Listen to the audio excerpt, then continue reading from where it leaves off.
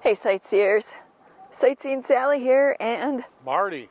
Once again, today we're checking out a small town called Old Shawneetown here in southern Illinois. And for those of you who didn't know, Old Shawneetown is located right on the banks of the Ohio River.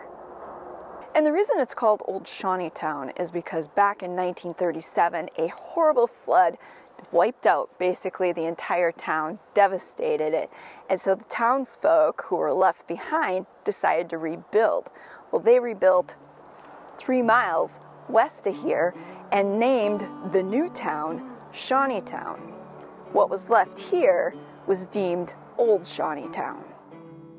Once considered the most important city in Illinois, Old Shawneetown, as it's now known, was a major commercial center in the Northwest Territory and played an important role in establishing the banking industry for the territory of Illinois.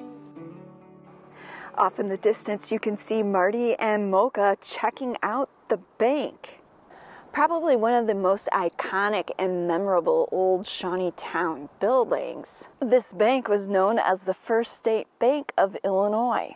Built in 1839 to 1840, this bank cost $86,000 to build. And the inflation calculator equates to a lot of money. And looking at its restored version, we can see why. Standing at an impressive 3 stories that dwarfs even the tallest of men, this historic building is made out of brick and has an ornate limestone facade and portico gracing its front steps, reminiscent of ancient Greek buildings. I mean, look at some of the ironwork in this here. All of that. That takes a lot. That's a lot of detail. How about in that lamppost up there? Look at the bottom of it. Yeah. And if we're seeing that kind of detail outside, can you imagine what it must have been like on the inside? Not to mention this important detail. They had iron shutters that went over the windows. I wonder if this design feature was protection against thieves or protection against flooding from the river. I'm thinking that, you know, right off the front, that big front room, that might be where they had the vault, because that's the only place they have these big iron shutters.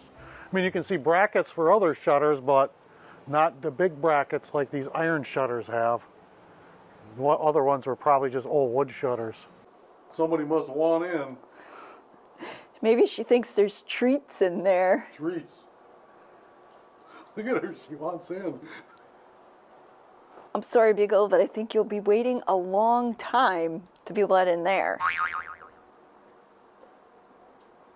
The other thing I want to point out is that even though it was called the First State Bank of Illinois, is that technically this wasn't the First State Bank.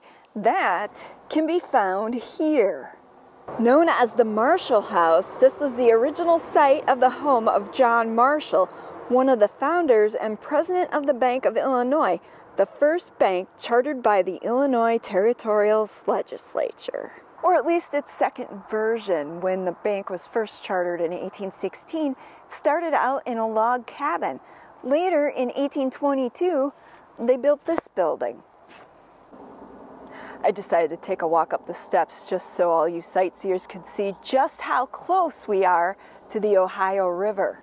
And from up here, it kind of looks that the river is down somewhat, because if you look off in the distance, you can see what looks like an old channel marker sitting there in the mud. But as we know from history, the river has a tendency to flood. At least it did in the past, which is why they built a new Shawnee town. Over here we can see a marker commemorating those who had to live in tents following that devastating flood in 1937. According to what this says, 1.5 miles east of Junction, a 15-acre strip of the Finney Austin farm was used to house the refugees from the flood in tents. Floods along this river were once so common that to protect the town, levees were built and regularly raised up. This went on for 120 years. Then the Great Flood of 1937 hit. The Ohio River surged over Shawneetown's 60-foot levees, flooding the town in 15 feet of water. When the floodwaters receded, only 20 of the town's 400 homes remained livable. As a result, the federal government with the state of Illinois approved a plan to relocate the entire community.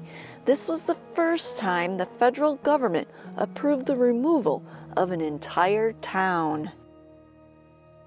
I imagine that was pretty devastating for the people that lived here to have their homes and belongings washed away by the flood, to have to live temporarily in tents. I'm surprised that there are even people that still live here. According to what I had found online, there's about 200 or so people that still call Old Shawneetown home. Over here we can see a sign commemorating that Lewis and Clark came through here back in 1803, just like we learned in Cave in Rock. But what I didn't know until I started digging into Southern Illinois history is the reason that Lewis and Clark came to this part of Illinois. And surprisingly, that reason was salt. Unlike today, salt was once a precious commodity akin to gold. Used to preserve and keep food, those who were able to capitalize on converting salt deposits into something usable made themselves rich. Not far from here lies the Great Salt Springs, a place where salt-rich water naturally bubbles out of the earth and into the nearby Saline River. Much of Shawneetown's early success was dependent on the salt from this spring. That ended, though, when a major salt deposit in West Virginia was discovered, and salt from there was sold at a cheaper rate. Now here's something I know that must have caught Marty's eye when we first drove into town. This old gas station painted up in the old Texaco colors. I wonder if this sign's original to it or if they just put this out front for looks. Yes, I'm curious about that too. Because when I was looking up history on Old Shawneetown, most of the stuff that I came up with was from like the 1700s, 1800s, early 1900s, nothing more immediate or modern. So it would be interesting to find out if this gas station was indeed an original Texaco or something else. Something we've been noticing here along the way across the street from the First Illinois State Bank are these rings. These look like old rings that they attach horses to or something, hitch something up to them. You can see they're all hand hammered and they're not true or round. There's a lot of imperfections in them. I don't know what this is on it, but... So they're really old is what you're saying? Yeah, they're old. I mean, they're hand hammered. Somebody didn't do that yesterday. Not something you normally see either. No, not really, but considering the height that they're at, I mean, they're most likely were hooking something to them. Question is, what were they hooking up? If you know, leave it in the comment section below. Oh, look, it's a baby fire hydrant. He's just a little guy, he hasn't grown up yet. This building here appears to be an original to the town. Looks like they added on and then painted a mural that says Hog Daddy's Saloon. Now, I don't know about you, but anything that's called Hog Daddy's Saloon immediately catches my attention, and I just wonder what kind of tales these walls could tell. And I have to say, there is a part of me that wishes that I could have gotten here when this place was still going. Now here's a place whose walls probably have some good stories to tell. The Rawlings Hotel. Now, according to the sign, General Lafayette was welcomed at the Rawlings Hotel, where a repast had been prepared in his honor. Now, I don't know anything about this General Lafayette, but from the sounds of it, he must have been an important dignitary that he walked between two long lines of people from the river to the hotel.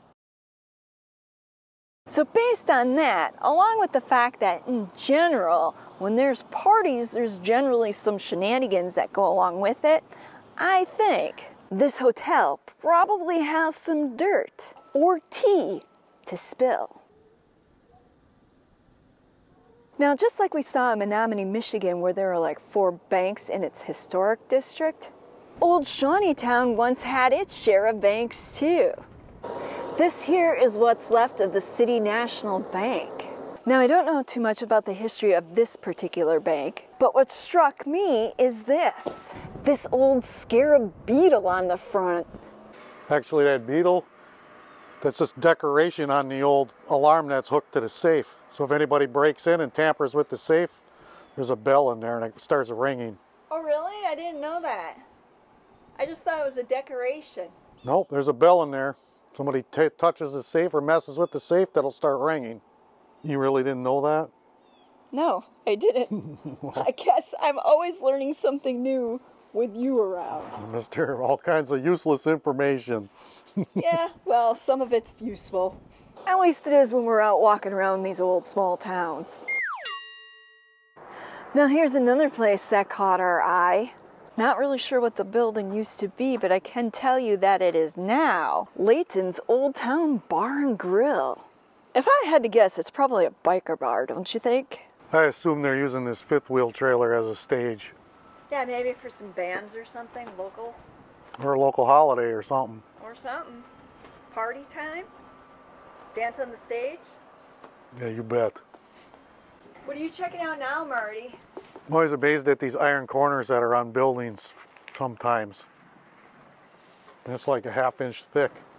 And if we look at the top, we can see some very ornate detailing on it.